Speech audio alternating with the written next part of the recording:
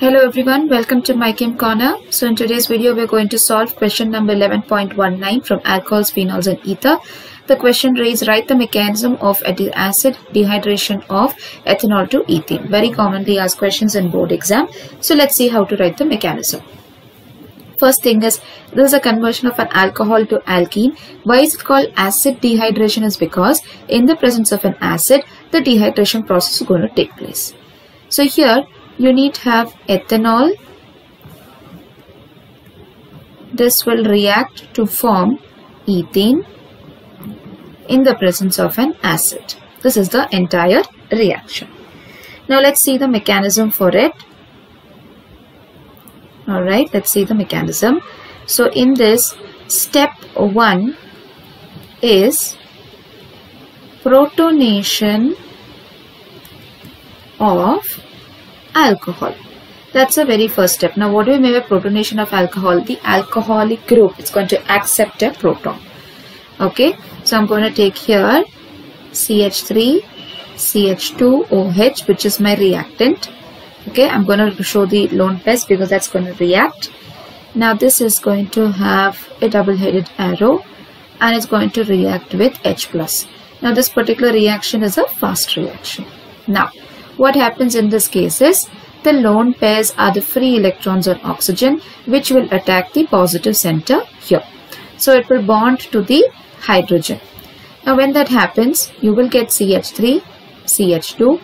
This oxygen already had a hydrogen with it. In addition, you're having another hydrogen. Now because oxygen lone pairs are lost, oxygen will become a positive charge. So here protonation of alcohol has taken place. Next is step 2.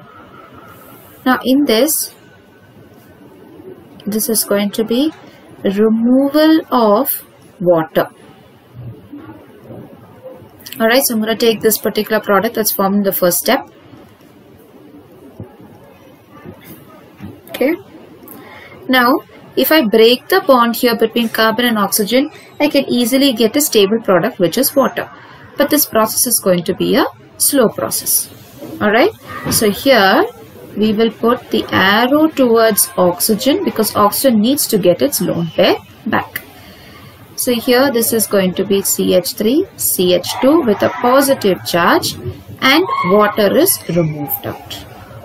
Alright, the last step here is removal of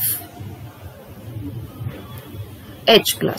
Now here what will happen is, I'm just going to open up the entire molecule.